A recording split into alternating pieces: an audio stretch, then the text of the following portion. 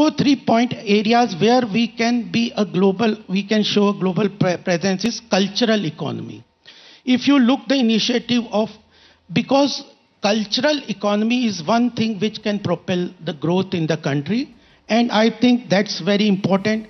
Whether you see whether a building of the Kashi corridor, Ujjain corridor, Ayodhya, or even if you look the how the Kumbh Mela was organized in the Uttar Pradesh, 25 crore people visited Kumbh in the year when it was last time it was organized.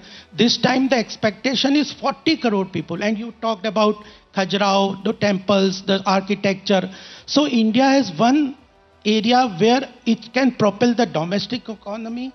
Global opportunities are there, and through cultural economy, art, culture, music, dance, etc., these can propel India's economy and catalyze our economy to the global level.